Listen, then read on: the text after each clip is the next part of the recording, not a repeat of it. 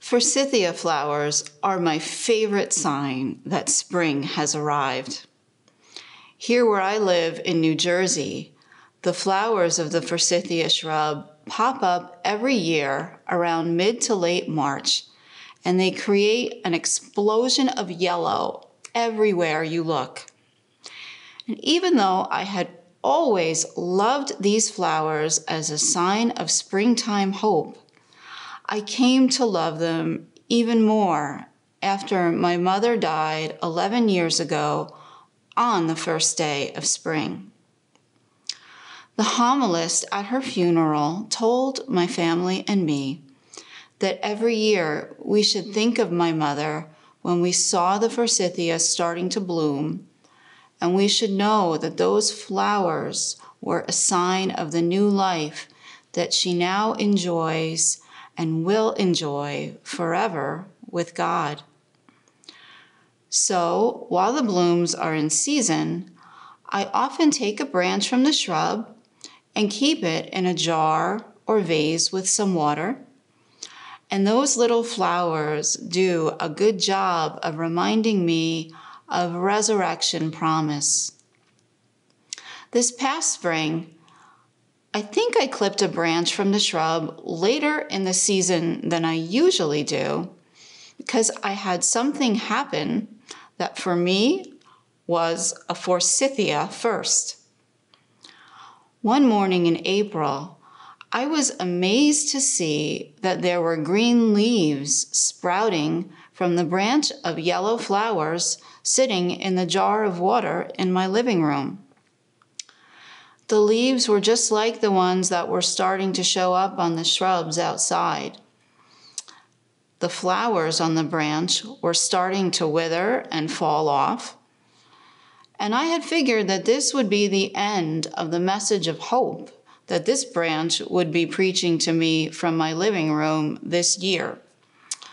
But instead, those new and tender green leaves reminded me that even as suffering and death and all kinds of loss push into our world, still life insists.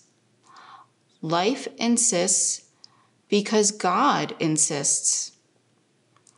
Even with all of the pain of the past year, even with the injury added to wounds of injustice and division, even with isolation and anxiety and sickness and death, God insists that the last word will be life. I think of that forsythia branch when I pray with today's readings. In the first reading, Ezekiel tells of a God who will bring renewal and strength from a young branch that God will tear from the top of the mighty cedar tree. God will plant this branch, and it will be the beginning of a new tree, a tree that will flourish and give a home to all kinds of birds, so that everyone will know that the God of Israel makes small things great and great things small. Now, through this image, Ezekiel is really talking about God raising up a new king for 6th century BC Jerusalem. Even though the sins of the people have brought the people very low, God will bring a new day of promise. The tree that will grow from the tender shoot is the new king that God will raise up, a king who will rebuild the defeated house of David. The God of Israel will do this, the God who is faithful and patient with the missteps of humanity. In today's gospel, the mustard seed that Jesus speaks of also gives a message about God's patience and promise. The mustard seed is tiny, but like the cedar branch, it too can grow into something so big that, according to Jesus, birds of the sky can find shade in it. In reality, it's unlikely that birds would build a nest in a mustard plant. But the reach of the mustard plant does indeed stretch far and wide, all from a tiny seed. Wild mustard is nothing if not invasive. So, when Jesus compares the potential of the tiny seed to the potential of God's reign, he's calling us to know the expansiveness and invasiveness of God's plan for good. And he's calling us to know we have a role in making the reign of God happen.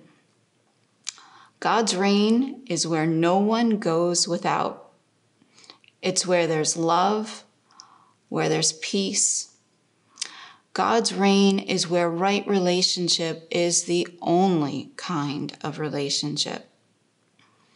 We're not there yet, but in God's design, our mustard seed steps to get there all have value. Life insists because God insists. Yes, it is painful when we look at the amount of need in our world and know that most of us can only fill a tiny part of that need.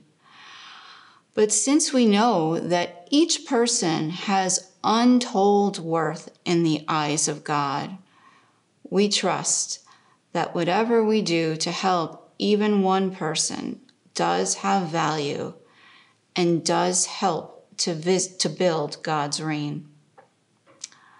So, people of God, keep building. All of our efforts mean something. Ultimately, God is the one who will grow life ever so patiently from tiny seeds and little branches. So plant the seed. Welcome the green leaves. Pray thy kingdom come, and know that your prayer will be answered. Life insists because God insists.